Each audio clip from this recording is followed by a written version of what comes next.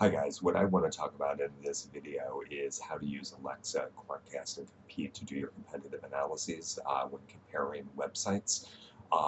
They are great tools, but you have to use them with caution because, again, they are all panel-based and they all have a lot of error associated with the metrics. However, there is an easy way to kind of wash out that error effect.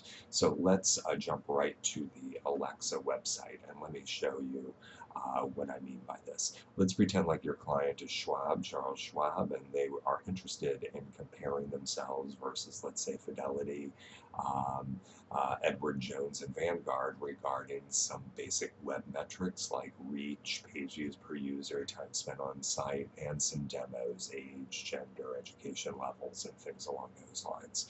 So what we would do is we would go to the Alexa toolbar, type in Schwab, and we could see their reach. And again, looking at their 3-month average, we see it's 0.0495. So keep in mind that is in percent. Okay, so how you guys understand reach, basically think of it this way. It's the percent of the Alexa panel that reaches out and touches the Schwab website on a daily basis. So it's 0.0495%. To put this in perspective, the reach for Google, if you were to type Google in here, is 50%, which means 1 out of every 2 people touch Google on a daily basis. So you would actually see 0.5 would be their 3-month average. Again, the 0.0495 is 0.000495 in decimal format. Okay, so that's the reach. Then we could look at things like page views per user, and we see that 6.46 pages on average, 3-month average, time on site, 3 months average is 7 minutes and 57 seconds. But keep in mind, each of these have errors associated with them. That's why I get a little concerned showing these specifically to a client, because there are a lot of errors associated with it. So what I like to do is do it in comparison to Fidelity, and I'll index the numbers one to the other, and by indexing, I've pretty much washed out the error that is involved in these metrics, and it gives basically a stronger piece of information back to the client anyway.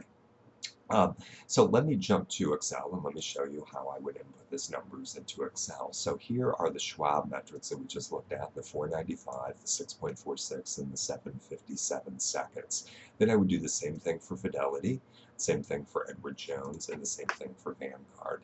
Now again, what I would take back to the client would be something with the index numbers.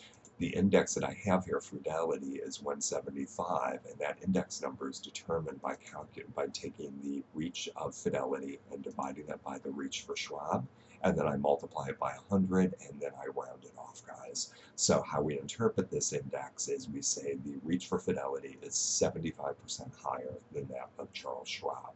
We look at Edward Jones, which is the 0.00682 divided by the 0.0495, and we get an index of 14, which tells me the reach of Edward Jones is 86% below that of Schwab, and the reach of Vanguard is 45% below that of Schwab.